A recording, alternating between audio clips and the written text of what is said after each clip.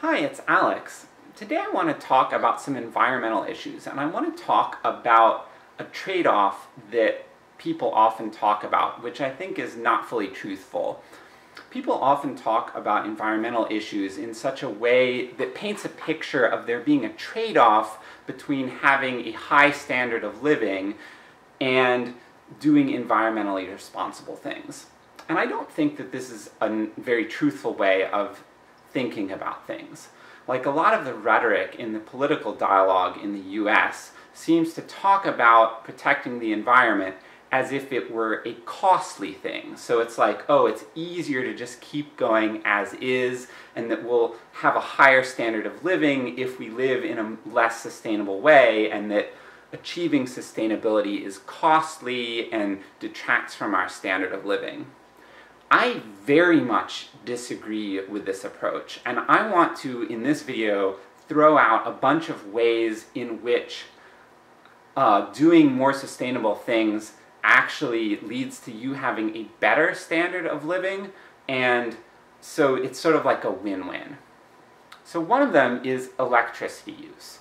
One of the things that I've done in my apartment, I have replaced all of my light bulbs with LED light bulbs, and this has hugely reduced my electric bill.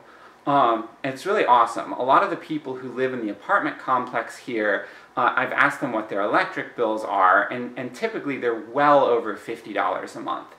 My bill here is typically under $20 a month, which is like less than half what other people are paying.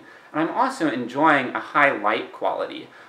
These LED bulbs produce really nice light that is much better in quality than fluorescence, and almost as good as incandescents, which are the big wasters of energy. They also generate less waste heat. So in the summer months, when it's at night and I have the lamp on, it's not generating as much waste heat. So if I have the AC on, it saves double, and if I don't have the AC on, it helps keep the room cool. So either way, I'm benefiting from this. Another way that I want to talk about is gardening and growing your own food. So I'm going to go and switch gears, and we're going to look around the apartment complex for a second. Hi, so now we are in the courtyard of my apartment complex, and I'm going to show you some stuff that I think is pretty typical of apartment complexes in the US. So if you look around, you see that there is a ton of grass. There's a ton of space here. A lot of the space is not really being used for anything.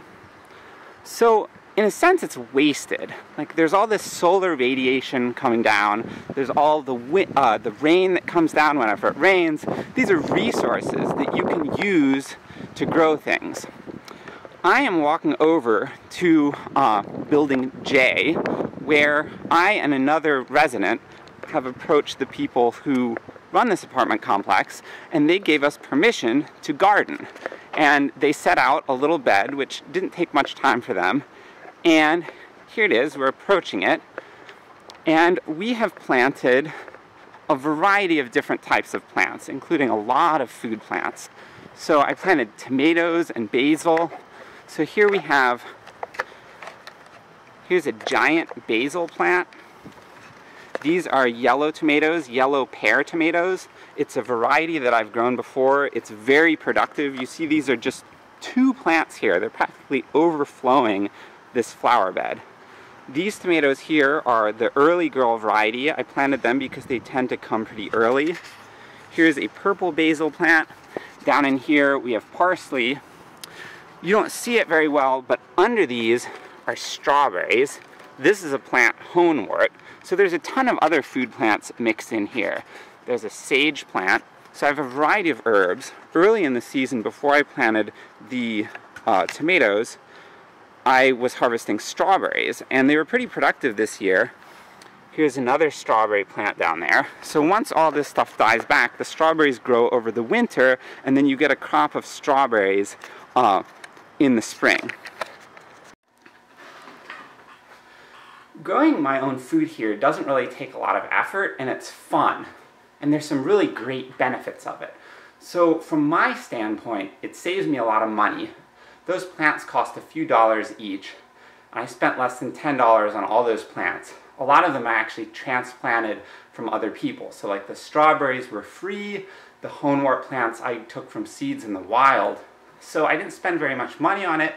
I don't have to put much effort into weeding that bed. And whenever I want tomatoes, whenever I want fresh herbs, I just walk right out the door. So it's a lot fresher than if I were to go to the supermarket and buy stuff. In addition, it's hugely reducing my environmental impact. Because here's the thing, commercial agriculture is really damaging on the environment in a lot of ways. For one, it's utilizing land a lot of times that would have been wild land. So like people are clearing a forest or something to build a farm, whereas the space I was utilizing there was kind of unused, wasted space. So first of all, I'm reducing the environmental impact that way. Also though, there's a lot of environmental impact associated with the packing and shipping of things to the supermarket. So when you buy like a box of berries or something, you have the container that it came in, so it's generating plastic waste. Some of that doesn't get recycled, but even if it does get recycled, recycling is still a process that requires energy and resources. There are also a lot of resources used to ship those things around. So as far as I'm concerned, I'm enjoying a higher quality of life and saving money while also protecting the environment. I want to talk about another thing, which is cars. But I want to go outside and show you some cars. So we're out in the parking lot now. This is my car. It's a Honda Civic Hybrid. I really love this car, and it was kind of sad that it was discontinued. Right next to it is a normal Honda Civic. Both of these are really fuel-efficient cars. The regular Honda Civic is one of the most fuel-efficient non-hybrid cars on the market, so I highly recommend these. If you look around this apartment complex, you see a number of these bigger, heavier cars. Now sometimes it makes sense. Like here, this is a pickup truck. This is owned by the maintenance man who works here. He needs a pickup truck, so that makes sense. Some of these cars though, I know some of these people, they're these bigger cars. A lot of times I see people driving them and they're just one person in a big car. Like if you have one person in a minivan, one person in an SUV, it's pretty inefficient. So these people are wasting resources. They're not really getting much of a benefit out of it. Also, some of these heavier cars, oh, here's another fuel-efficient car, Toyota Corolla. It's similar to the Honda Civic. I really like that car. Some of these heavier cars, though, they're more expensive, and you get less fuel efficiency. So it doesn't really make much sense to me. Back over at my car, I want to show you some cosmetic damage on my car.